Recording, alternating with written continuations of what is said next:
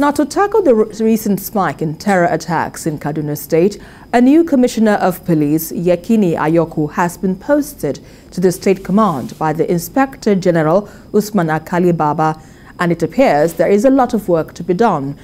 The Commissioner succeeds retired former Commissioner of Police Mudashiru Abdullahi, and his posting comes at a time the state is facing dire security challenges posed by terrorists who kill and abduct locals for ransom.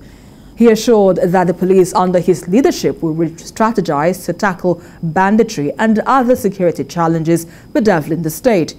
He immediately took a tour of the Kaduna-Abuja highway to assess the situation before visiting the site of the train attack.